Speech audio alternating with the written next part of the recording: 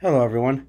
So, this is going to be another issue where I review The Economist. It was always broken into three parts, really. More slides than that, but just the three parts, organization, think tanks, security issues, tantalizing tangibles. So, I put this in a list. Sometimes I put this link in the description, sometimes I don't. If not, you can just go back to the playlist and look at the descriptions.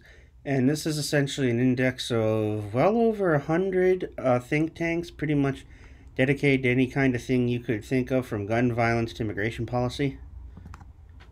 So, Mexico is being considered by many politicians and many constituents to be an enemy of the United States. Uh, this is Okay, part of this is the stupidity of the American people. We actually get a lot of money out of Mexico through trade and, of course, immigrants. But several politicians have taken swipe at it. It's been blamed on everything from the drug war. It's been, narco-terrorism and actual Islamic terrorism, because a few militants have tried to cross the border into America that way. Some people think of it as a failed state, which Mexico is not a failed state. It's a state in turmoil, and now you have build the wall. I don't think it's any surprise that when a lot of politicians and constituents are polled, it's like, oh, yes, it's an enemy. This is what basically stupidity on both the left and the right of, needing to be tough on crime gets you. El Salvador, okay. How to end a democracy. So, Danny Ortega, I'm sorry, not Nayib Bukele, he seems to be going the route of Danny Ortega, who, I don't know if you know him, but he's a Nicaraguan politician who basically has become a dictator. And it seems there's a formula. Gut the courts so you can get things done quickly.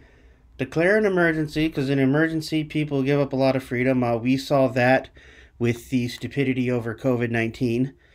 And become popular is a formula there.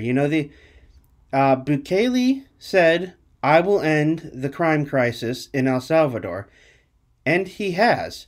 You may not like how he does it, but crime is down. Crime is very much down. And he styled himself the world's coolest dictator. If we want to get the big push for electric vehicles done, we can't decouple from China. It just has too much of the resources and too much of the manufacturing capacity. I could go on, but that's about it. So there was a special report about the fertility industry. This piece for The Economist was kind of interesting. The Economist is kind of known to just very coldly report the facts as is, if you will.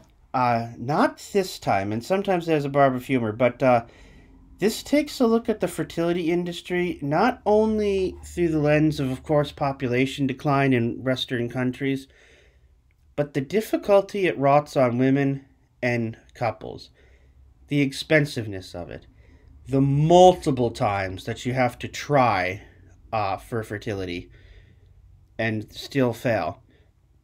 It also mentions that fertility treatments these days are being used for things that's not necessarily intended to be used for, such as women freezing their eggs so they could have children later in life and that stuff. So, tantalizing solar geoengineering. This is, I say, straight up sci-fi. There have been a lot of things bandied about when it comes to global warming, how to stop it. And one of these is a lot of soot in the atmosphere, especially the very high atmosphere, because it won't fall down immediately. And volcanoes have accidentally done this. There's a way we could do this, of course, with rockets and stuff like that on purpose.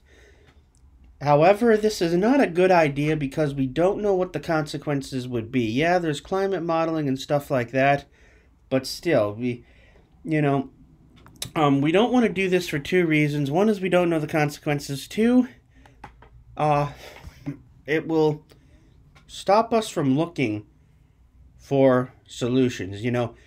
People are lazy, and if we can get away with, having our cake and eating it too, we absolutely will do that. Sorry that that's just, humans to a T.